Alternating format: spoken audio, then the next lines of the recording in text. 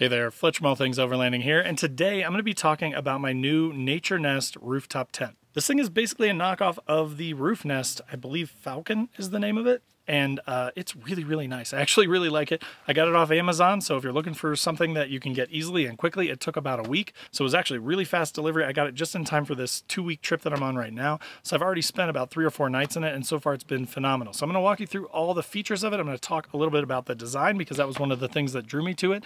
And if you're looking for a budget alternative to some of the bigger name, more expensive rooftop tents, I think this is a great option. I'm going to kind of tell you why. So again, if you want to learn more about this tent, stay tuned.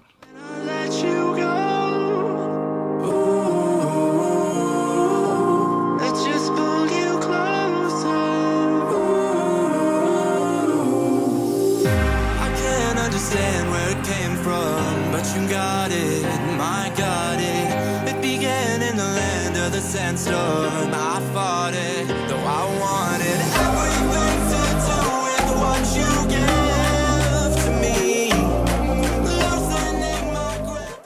Alright guys, so as I mentioned in the intro, this is my new Naturenest rooftop tent.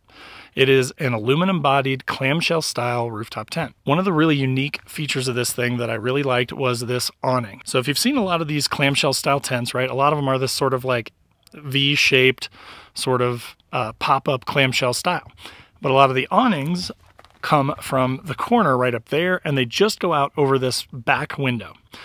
Now, my old tent was just like that, and it was a really nice tent. I really liked it, but with that awning, if it was raining at all, if it was snowing, if there was any inclement weather, high winds, things like that, I couldn't even open the side windows. And that may not seem like a big deal, but from a venting standpoint, if it's winter and you've got a diesel heater running and you need to regulate your temperatures, then you need to be able to open your side windows, even if the weather's a little bit, less than perfect. Same goes for the summer. If it's really hot one night and you want to open your side windows, but it's raining, then, with most of these type of rooftop tents, you can't do that because the awning only comes off the back. So when I saw this one online, I was super intrigued because of the design of the awning. So again, it's basically the same sort of awning here, but instead of this fabric going straight down to the side there and just protecting the back window, they actually pulled it out to the side, so it's all one big piece, one big awning that goes all the way around. Then they give you 4 poles here, which these are kind of cool too. They're really easy to use. They basically just go in through this hole and into the back hole, and then that's what holds them in. But you can use an Allen wrench and you can remove these. So actually, you see where that one is on this side. On this other side, I had a problem. I had my awning there, so I wasn't able to mount it. So I actually moved this one. I loosened it up and slid it all the way up to the back here, and then put it right there so that it could still work with the awning. So again, you've got these 4 poles here. They hold the awning out to the sides, which protects your side window. So as I mentioned, if it's, summer and it's hot, but it's raining, you can have your side windows cracked. Maybe not all the way down, right? Because if it's pouring rain and maybe a little bit windy, it could get in, but you could get them down maybe 1/3 of the way, maybe even 1/2 of the way, which is really, really nice. So again, with this awning design, that is one of the biggest pluses for me for this tent. Another really nice feature of the tent is that it's black. So if you've seen a lot of these things, like I think iCamper and again Roof Nest and things like that, they have a lot of these like blackout kits that they will sell for them, where basically you can replace all of your material with black material. Now I did shoot a little bit of a video from the other morning here that I will cut in here, where it's bright light outside and I'm inside the tent, and you can see how much it blocks the light. So it was bright light outside and it was still pitch black inside. So if you're a light sleeper or you get woken up every day by the sun, this could be something that could help you sleep in a little bit more and make it a little bit nicer of an experience in the morning when the sun comes up. It's about 6 o'clock, 6:30 in the morning. But the dark material is pretty fantastic because it blocks the light really super well. So it's pretty much pitch black in here. I mean, I don't even have this back flap zipped, but if you look outside, I mean, it's bright morning light. But in here, and I also have these windows vented. If I close these windows all the way, it'd be pitch black in here, which is pretty nice. Another feature that I really like, of course, like most rooftop tents, it comes with a ladder. This one has hook style mounts though, which I really like because they're really easy. You just basically hook these on here, pull the ladder all the way out to its full length, set it on the ground, and you're done. Now they do have mounts on each side, so there's one on this side and then on the other side too, but then they also have them on the back right here too. So you have 3 different configurations. So if you have an awning on your driver's side, you can mount it on your passenger side. The other night it was pouring down rain, and since the biggest part of the awning is on the back, I did put my ladder on the back of it just so that I could get up and down. Another thing to point out here is this little keter rail. So right underneath the back here, it has a little keter rail. What that is for the shoe bags. So your shoe bags basically have a little pull in them, and then you slide it in the end of this, and it's just that easy. Now you've got your shoe bag right there. You can throw your shoes in it when you're getting into the tent at night so that they don't get dirt inside the tent. Another thing that I really like is they've got this mesh material at the bottom so that if they're vented, so if they're wet, water can drip out. If they've got snow on them, it can melt, it can drip out. It'll let your shoes dry out overnight, and it is waterproof. I had it in the pouring rain the other night, and it kept my shoes totally dry. But it's very simple. It's very big too, so it's easy to get boots and things like that in there, or larger shoes, which I had problems with in the past where the bags were always super, super small. Or they were those styles kind of like you would hang on the back of your, door in college, where they just kind of set your shoes in there. They didn't have a cover. They weren't waterproof at all. So really, really nice. And you get 2 of these with the rooftop tent. So you get 2 of these. You could hang one there and one on the other side, one for you, one for your spouse or kid, that kind of thing. So that's kind of nice that it comes with that too.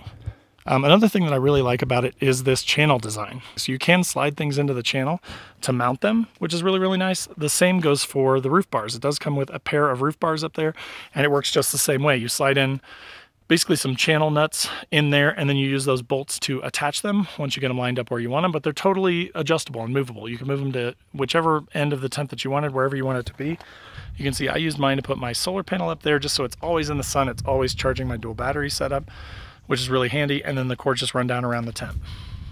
As far as mounting the tent goes, it's actually really, really easy. It's very standard for most of these tents. It does have a pair of these sort of aluminum rails underneath.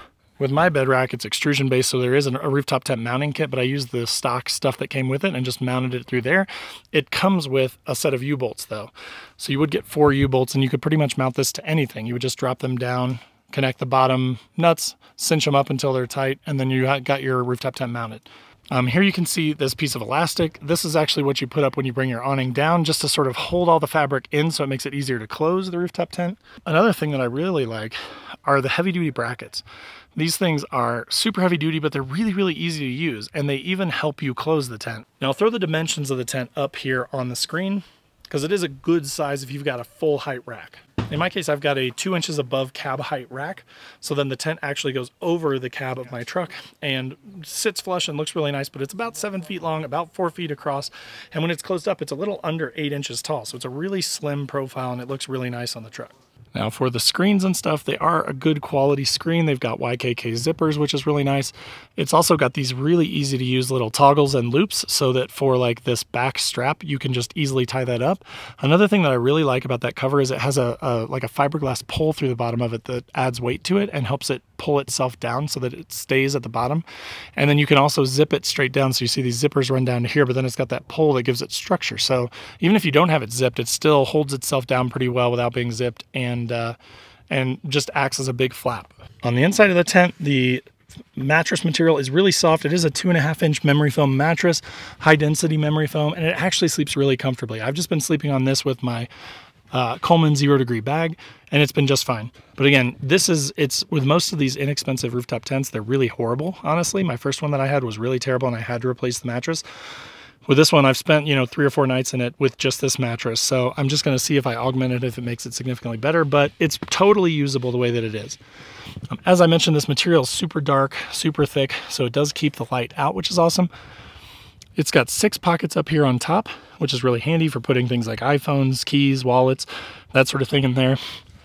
Then it's also got a pair of pockets on that side and another pair over here, which is awesome. So tons and tons of storage. On top of that, it's got an LED strip that runs up there, and the cord runs down there, and then I plug it into just one of those little 10,000 milliamp hour battery packs, and it'll run forever on that thing. It takes almost no power.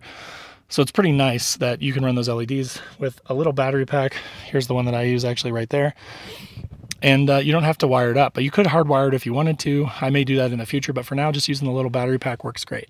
All right, guys, so that was the Naturnest aluminum clamshell rooftop tent. Honestly, total with shipping and everything was about $1,600. So for a budget-minded tent, this thing is awesome. So if you're looking for a nice clamshell style rooftop tent that is not going to break the bank, this is a great option. So definitely check it out through that link in the description down below.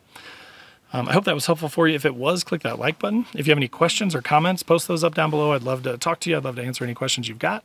As always, there will be links to all my other stuff in the description down below as well. The link to that, I'll put a link to my sleeping bag, to my pillow, all the stuff that I've got up there, anything that I showed in this video, just to make finding stuff as easy as possible. But then there are also links to all my social channels, so check those out if you want to join the conversation somewhere else. I'd love to have you. Also, there will be links to Patreon, where we've got a Discord where we talk 24/7 about our vehicles and gear and things like that. It's awesome. So if you want to join that, I'd love to have you over there as well.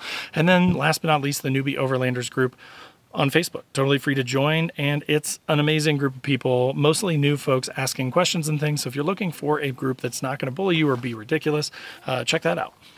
But again, I hope that was helpful for you. Check out that Naturnest. It is an awesome tent for the money, and I personally recommend it, and I plan to use this thing for a long time to come. So it's really, really cool. But post up in the comments down below, click that like button, and if you're not already, make sure to click that subscribe button, click the bell to be notified when new videos drop. I do a couple every week, so tons of overlanding gear reviews, you know, stuff like that, features and benefits of gear, just general overlanding stuff, newbie overlanding stuff. And I'm a Nissan guy, so I do a lot of Nissan content too. So if you're into that, I'd love to have you. But again, thanks for watching, and we'll see you next time.